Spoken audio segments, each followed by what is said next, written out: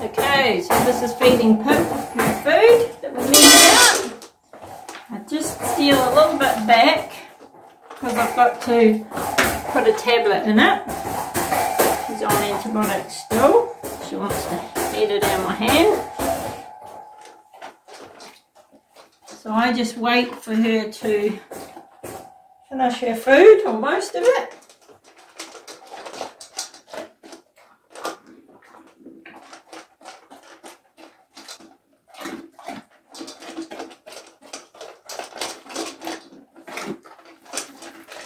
And then when she's almost done, I get my insulin ready, and I'm just going to pop it up here. Where's your foot? Find a spot that's nice and loose, and straight in.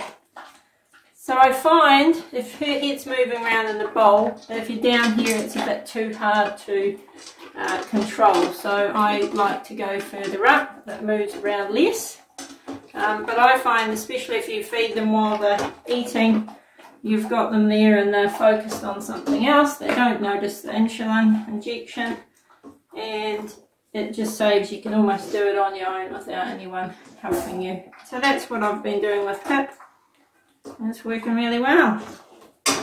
And then I give her her water back again. Good girl, Pip.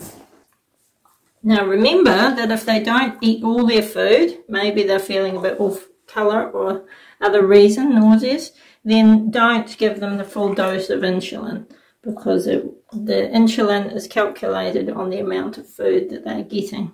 So if they don't eat it all, then don't give all the dose. Your vet should be telling you how to correct the dose.